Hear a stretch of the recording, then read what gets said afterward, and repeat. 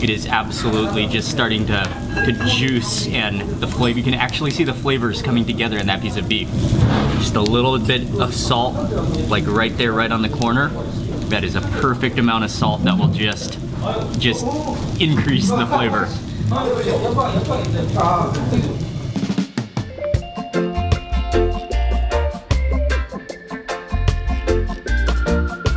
Good morning, everyone. It's Mark Wiens with migrationology.com in Jeonju, South Korea.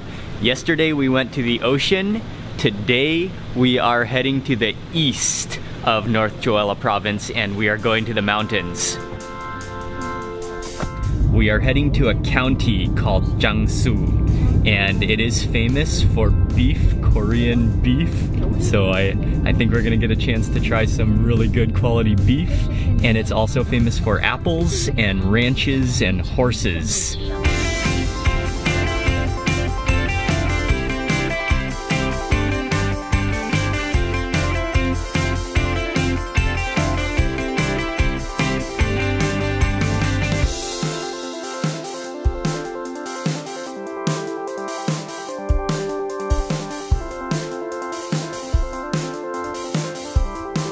Welcome to Jangsu. That was about an hour-and-a-half drive, and this is a really nice little town nestled in the mountains. The first thing we're gonna do is ride horses. We've just arrived at a horse ranch. Hello. Hello, how are you? Hello, how are you? Oh, you look really warm. Oh, that nostril air. You're gonna go bigger?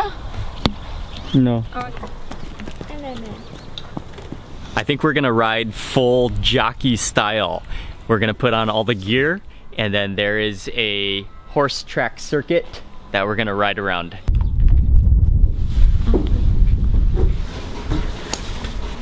Okay, thank you.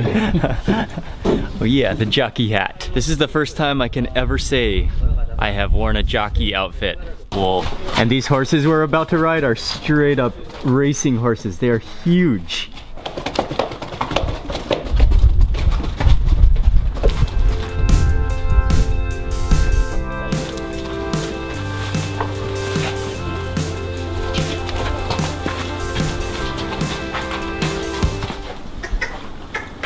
This is an amazingly huge and beautiful horse, and it is quite a bumpy ride. I have ridden a camel and an elephant recently, but it has been a very long time since I've ridden a horse. And there's Chino back there. Okay. Hi.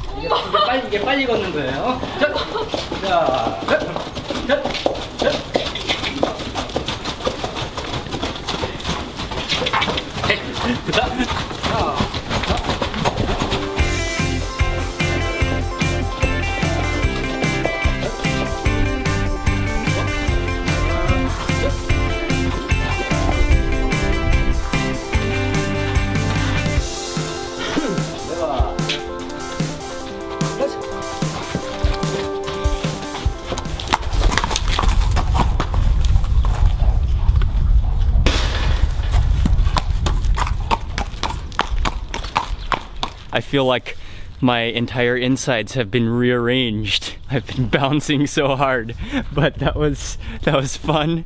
Beautiful horses, and wow, that is tiring.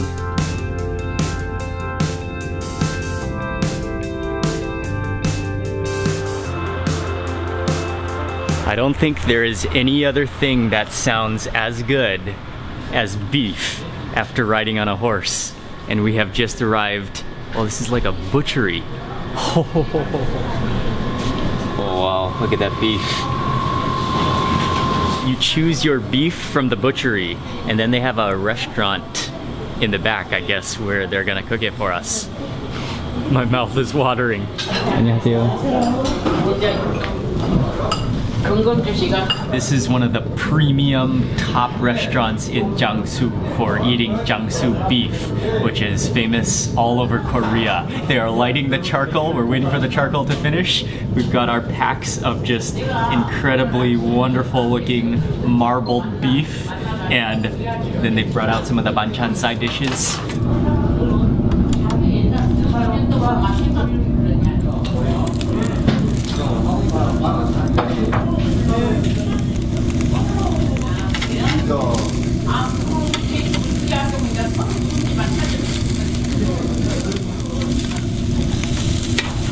I'm gonna test one. Oh man, flaming from all that fat. I'm not even gonna eat it with anything, just straight.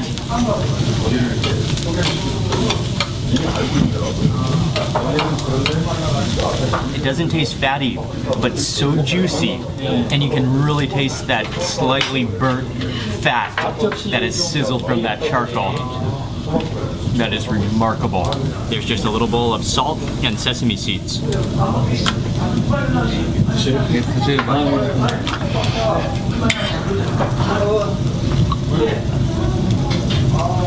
That little bit of salt just brings out the flavor of that beef. For this piece of beef, they just brought us out some bowls of onions, which are shaved white onions and then in some kind of a dressing. And they said it's good to eat with this as well. Eat some onions with the beef. Let me get some of that dressing as well.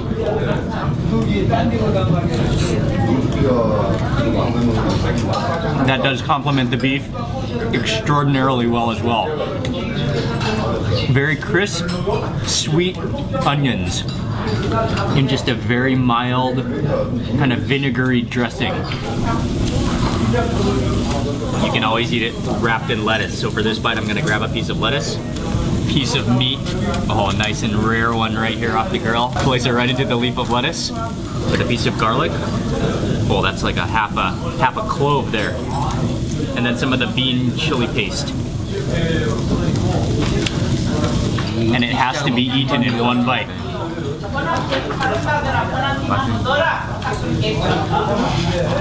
Also on the table they have perilla leaf and shallots, which are marinated or maybe kind of pickled in some soybean oil. And so I want to taste the perilla leaf, a more well-cooked piece of beef. It's been sitting on the grill for a while, and try it wrapped into this perilla leaf.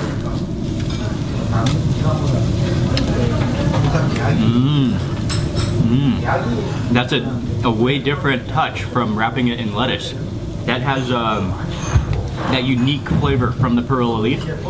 Kind of minty, kind of licoricey, and then it's a little bit like sweet and sour at the same time. I love all the different combinations of how you can eat the beef with the lettuce, with the perilla leaf, with the different sauces. But I have to be honest and say that my absolute favorite way to eat this beef, because it's such good quality beef, is to just simply dip it in that salt. That just uppens, increases the flavor of the beef, brings out the flavor, just, it's unbelievable. Oh, and just as this piece of beef is resting in my chopsticks, it is absolutely just starting to juice, and the flavor, you can actually see the flavors coming together in that piece of beef. Just a little bit of salt, like right there, right on the corner. That is a perfect amount of salt that will just increase the flavor. Wow.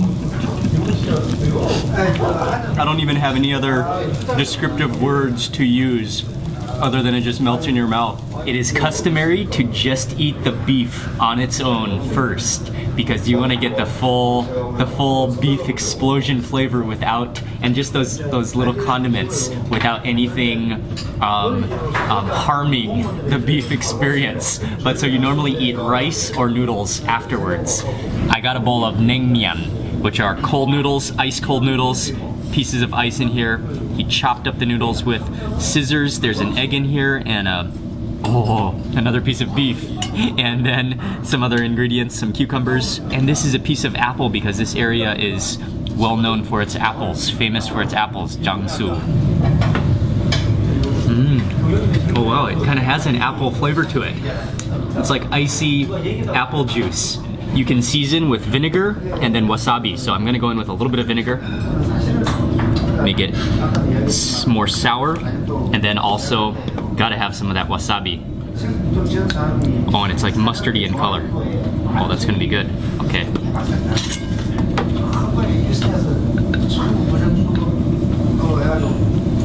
솔직히 이야기할게. 그 설계사들, butchery, 최상을 거기다 그 당시만 해도 Oh, yeah. 지나고 보니까 나 그때 몰랐어. They're that amazingly chewy texture. Oh, I love it. They're so chewy and like sticky, but at the same time, the noodles are so fine and thin.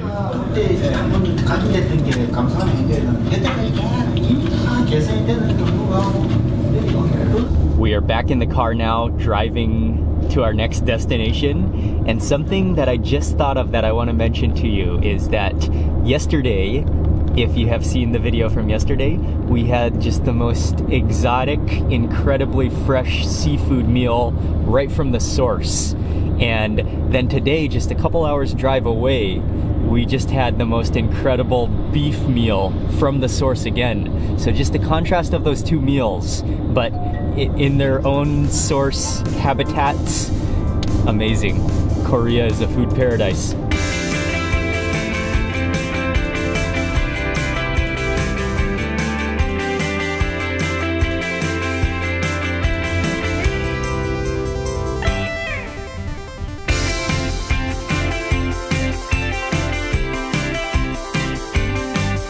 We just made it to Jinan, which was about a 30-minute drive away, and we came to the Maesan Provincial Park.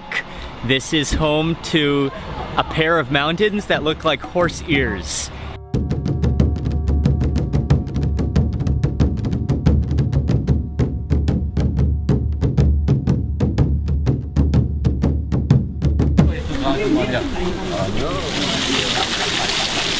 That walk took about 20 minutes, maybe 30 minutes, and we have now reached the Horse Ear Peaks Mountains, and in between them is a temple made of stacked stones.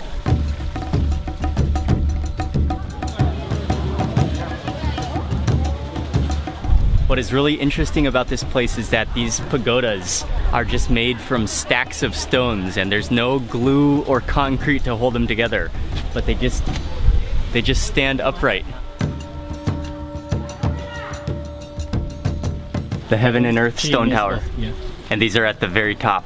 The Heaven and Earth Stone Tower.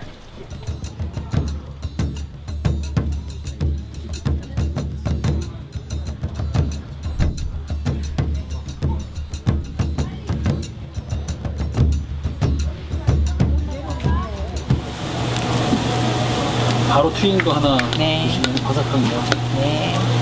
인삼튀김에다 막걸리 한잔 하고 가세요. 컵은 안 되는데. Okay. 아, 감사합니다. Oh, it's warm. Oh no, it's cold. Okay. We came down from the pagoda and we are about to get some fresh deep-fried ginseng. As I'm waiting, this is called chik, and in English it's kudzu, and this is a medicinal beverage. That smells very bitter and earthy. 조금 이따 Oh wow, that is extremely bitter. That tastes like it kind of tastes like chocolate and coffee, but with a crazy bitterness. I like it. I just got my freshly fried piece of ginseng. She just took the ginseng and then she put it in a light batter, deep fried it. This is like a ginseng French fry.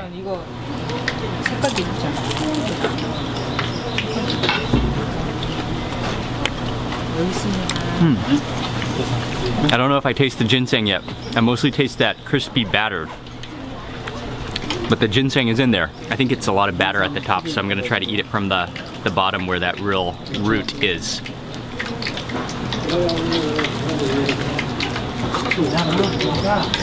Oh yeah. I got a lot of ginseng in that bite. It's kind of starchy like a potato. Has a little bit of an earthy, bitter taste to it. Had kind of a taste of like an earthy carrot, but with the texture of a boiled potato.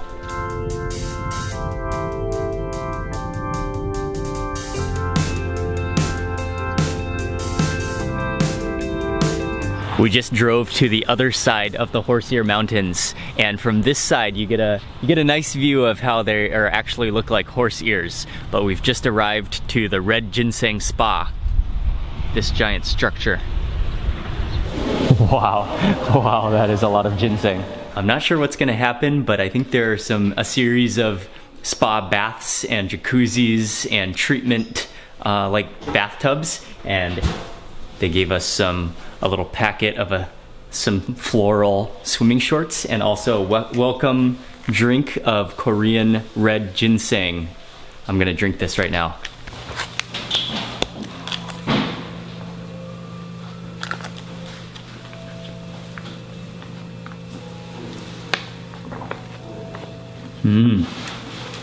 That tastes like kind of like a smoked or like a burnt tree. It's pretty good.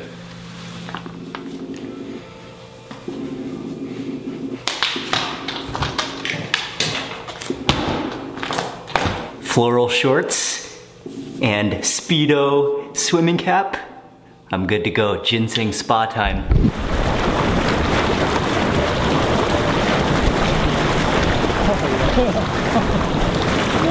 I don't really have any idea what we're gonna do here. Don't laugh at me. But I just rubbed mud and red ginseng powder all over my face. We're gonna wait for about 10 minutes and supposedly the shower heads. That was pretty cool. It was kind of like a whole do-it-yourself spa, so we just moved around from station to station. I actually just smell like ginseng right now.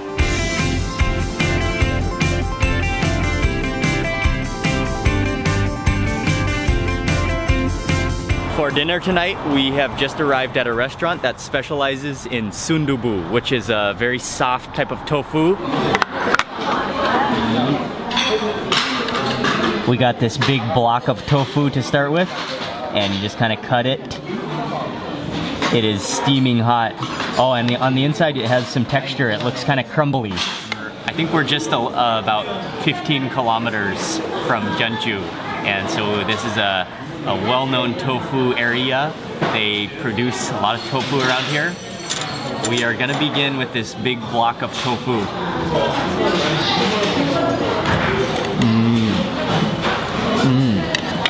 It's really fluffy, and it almost has a milky flavor to it. It kind of just sort of goes away in your mouth.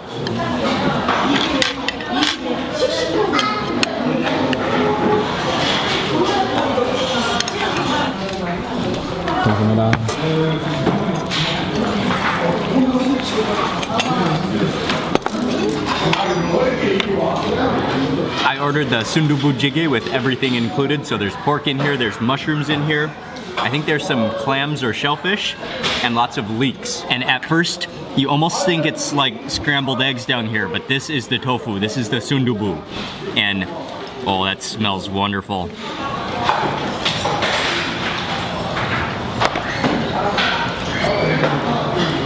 That is some flaming tofu. It actually almost has the same texture as like scrambled eggs, but a little lighter and more fluffy. And then in that soup you can taste a little bit of like clams in there. Where are the clams? There are the clams. You can taste the mushrooms and the leeks and the dry chili. Oh, that is like a comfort piping hot tofu soup. I'm gonna really cool this bite down first.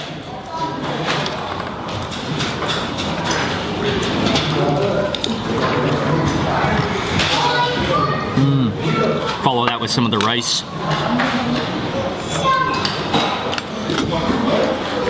All of these mushrooms.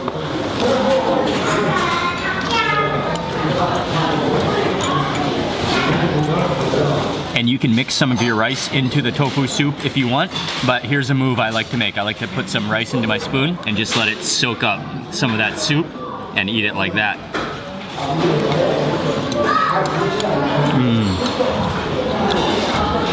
That adds all of that brothy chili flavor to the rice. Tofu sometimes gets a bad reputation, and I'll even be guilty of that, of not thinking tofu is gonna be that delicious myself. But there are some tofu dishes, like mapo tofu and sundubu jjigae, that are absolutely sensationally delicious as a tofu dish. And actually, come to think of it, this is almost like the liquid form of mapo tofu. It was so good. The tofu just melts in your mouth, and just with all that chili, the minced meat in there, the leeks, fantastic. And I would highly encourage you, if you don't like tofu, to try sundubu jjigae. It's amazing. That's gonna be it for today. We are just gonna drive back to Jeonju, and so I'm gonna end the vlog right now at this house of sundubu jjigae. Thank you all very much for watching today's video. Please remember to give it a thumbs up if you enjoyed it. Leave a comment below, I would love to hear from you. And also make sure you subscribe for lots more food and travel videos. And I will see you for the next video. Hello, you look like a soldier. We are fully jockeyed. I got naengmyeon. 냉면. Okay.